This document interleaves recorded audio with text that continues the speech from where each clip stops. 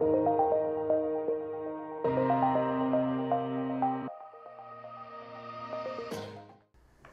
guys, Michael Stilwell here from the Piano Technician Academy, and today we're going to be talking about double escapement actions compared to single escapement actions.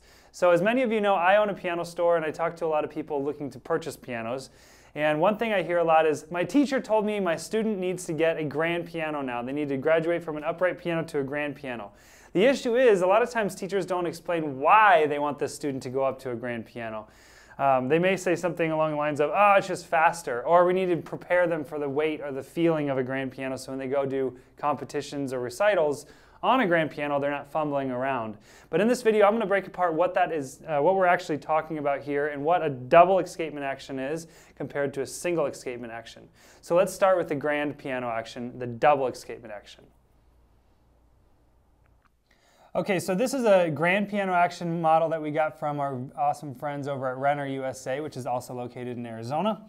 But I'm going to show you a little bit about how this works. So when I press this key down, you can see what happens instantly is this capstan pushes up this whipping. It also, in the back of this key, it's pushing up our back check and our damper assembly. So our damper is now lifted. Our back check has caught our hammer, and it's just resting right there. And if I slowly release this key, watch what this jack does and what this repetition lever does. I'm not all the way up. I'm just barely released a little bit of pressure. And this repetition lever spring is pushing this repetition lever up, which is pushing the hammer up just a little bit, not enough to touch the string, but just a little bit. And it's allowing this jack to start its journey back down to its resting position.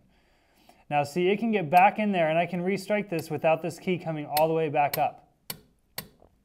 That is what makes a double escapement action faster than a single repetition or a single escapement action, because we're able to restrike this key before I have to release the key all the way. Now I don't play fast enough to make that actually matter, but that is a very, very big part of why we tell our students to graduate up to a grand or baby grand piano action. So now let's go over to the upright piano. Okay, now that we have a single escapement action or an upright piano action here, we can talk about the differences between this and a grand piano action. So you'll notice when I press this key right here, all that's really happening is this jack is getting pushed up by the whipping, which is getting pushed up by the capstan, and it's pushing up right here. This is called the hammer butt, and it's igniting this string.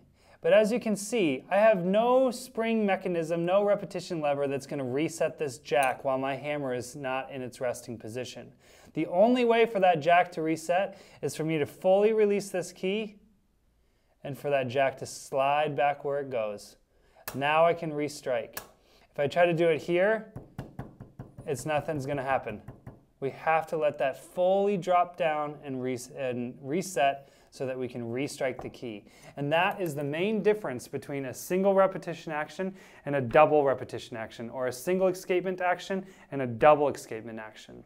If you guys have any questions about this or anything piano related, always feel free to shoot me an email at michael@pianotechnicianacademy.com, and don't forget to subscribe for more awesome piano related videos. Thanks for watching, guys.